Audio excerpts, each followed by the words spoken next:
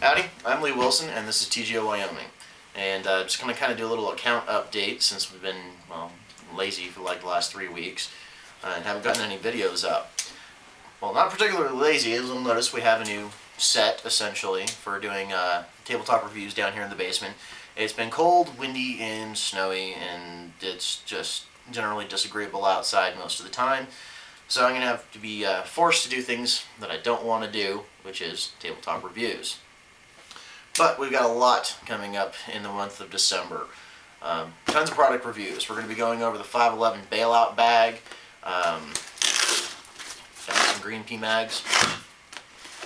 We're going to be going over the little butt pad thing, Hunter's Specialties sitting pad, which I'm actually going to test today. We're all getting ready to go out and get some shooting done.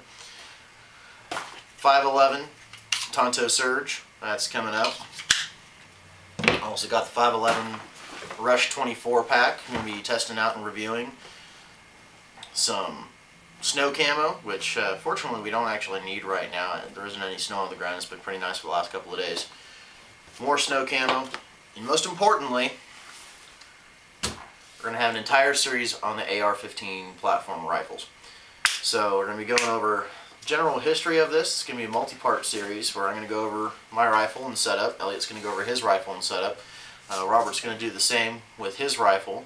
And just look forward to that multi-part series on the ARs. I'm going to kind of do use and implication, and not sounds like my cat's playing with the trash bag again. So I'm pretty sure you guys will be introduced to the cat sometime in a video. And speaking of the devil, there's Robert. So that's pretty much it. And yep, well, we're gonna get some lunch, get out to the range, and get to some shooting. So thanks for joining us. We'll catch y'all next time.